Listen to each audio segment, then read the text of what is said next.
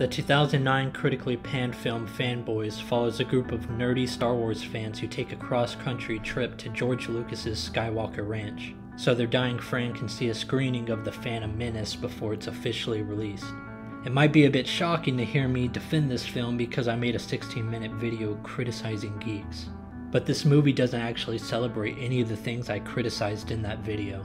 Instead, the film, directed by Kyle Newman, is a critique of nerds and Arrested Development. At the beginning of the movie, it's established these men have crummy jobs, no dating prospects, and no future. They just live in the moment, and the only thing they seem to be passionate about is Star Wars. The guys essentially treat it like a religion.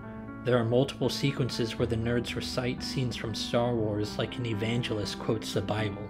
Even when faced with a dilemma, they make it about Star Wars. Instead of what would Jesus do, they ask what would Luke Skywalker do. I just figured if I worked hard,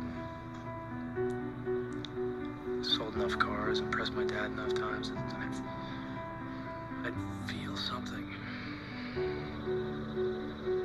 You gotta find your Death Star. Okay, I'll bite. Greatest deed Luke Skywalker ever did was take down the Death Star, right? As far as I'm concerned, that's what everybody needs. You need that one badass thing that lets you live on forever, you know?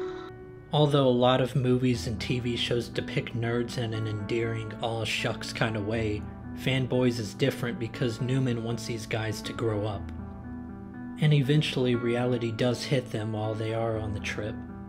They understand the severity of the situation and that their best friend is going to die very soon, so it kind of puts things into perspective. The friends bond with one another and learn more about themselves. Now, they don't all exactly grow up by the end of the movie, but there is some progress. There's a particular insightful scene toward the end of the movie where a couple of them discuss regret. It's a great moment because we see these characters at least trying to work on themselves, which is important, and it might lead to them backing off from this obsession with childish things, and it could help them prioritize the things that matter most. I wish I could change these last 3 years, you know? You know, I wouldn't want you to. You gotta keep the flaws. Crappy effects, real puppets. That's what makes it so good, you know? Yeah. So this was never about the movie. You know, this was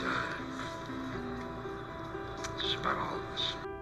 So authentic people are flawed. Being human means you are imperfect. That's kind of his point.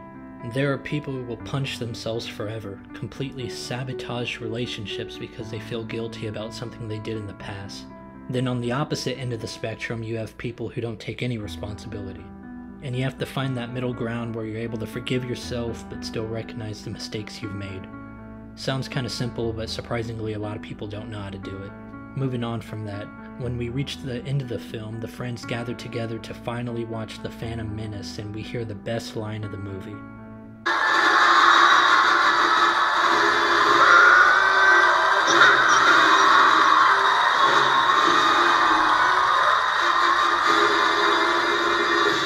Hey, you guys. What if the movie sucks? I mean, really think about it, because one day we're all gonna die, and what will you have lived for? Slaving 9 to 5 at a job you hate, worshipping movie franchises made for kids, watching the TV, turning off the TV. Newman is warning us, and if you ignore his guidance, the greatest memory of your life might be the one time you went to the premiere of a shitty Star Wars movie.